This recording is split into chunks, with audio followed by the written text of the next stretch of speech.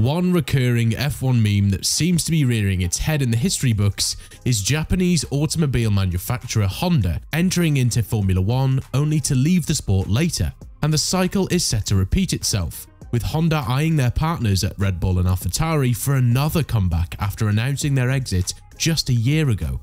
Let's look at Honda's impending return to racing, how their partners have reacted, and why they're being so confusing.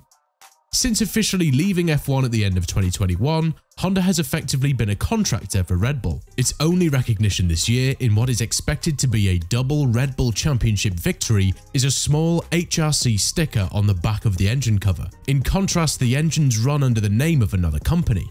At least from the Japanese Grand Prix, Honda will get a bit more credit. Red Bull and AlphaTauri will start the Suzuka weekend with a Honda Racing Corporation logo on the nose cone rather than the engine cover. This is to make room for the return of the classic Honda logo, which hasn't appeared on an F1 car since the 2021 Abu Dhabi Grand Prix. It is a rushed version of the revised branding agreement we expect to see in 2023. It will run until the end of 2025 and restores Honda's F1 prominence. It could also be a soft re-entry into F1 ahead of a brand new project in 2026. All of this adds up to a perplexing appearance for Honda. It announced its retirement from F1 in October 2020, and in December 2021, it officially left. In October 2022, it agreed to reapply its stickers to vehicles powered by its engine. Nobody has noticed Honda's absence since the end of the 2021 season because, to most people, Honda hasn't left. This fact was not lost on Red Bull driver Max Verstappen, who stated, "It's great to have the entire Honda name back on the car. HRC was already in the car, so Honda never really left."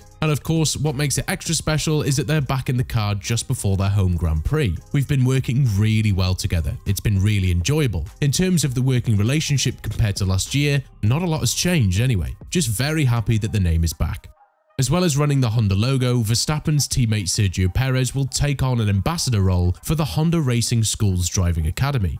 Additionally, Perez will be joined by Verstappen and the AlphaTauri drivers Pierre Gasly and Yuki Tsunoda at Honda's HRC Thanks Day on November the 27th, 1 week after the end of the F1 season. It's unclear whether the new revised branding agreement will result in additional moves to increase Honda's visibility as part of Red Bull F1 AlphaTauri's efforts. One suggestion was to reintroduce Honda into the official engine name on the entry list, with the unit currently branded as Red Bull Powertrains. For the time being though, it appears that everyone is just happy to have the badge back on the car, including Red Bull boss Christian Horner, who stated during the reveal, "Honda has invested significantly in hybrid technology over the course of our partnership. This has ensured the supply of competitive power units to both teams, for which we are very grateful. Our combined goal is to continue to deliver dominant engines and achieve the most success possible in the following 3 years. To mark this, we look forward to welcoming the Honda logo back onto the car from Suzuka and onwards."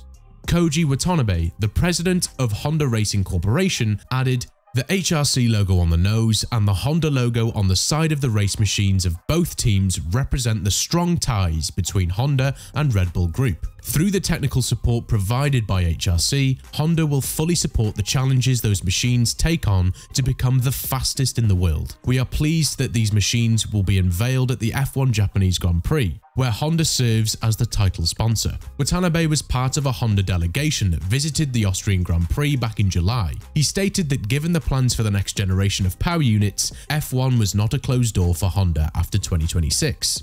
After its planned partnership with Porsche fell through, Red Bull is also said to be open to working with the manufacturer on a technical partnership beginning in 2026. Following the breakdown of talks with Porsche, Horner suggested that Honda could assist Red Bull with its powertrains project beginning in 2026, but noted that Red Bull's in-house operation was already well on its way with plans for the new engines.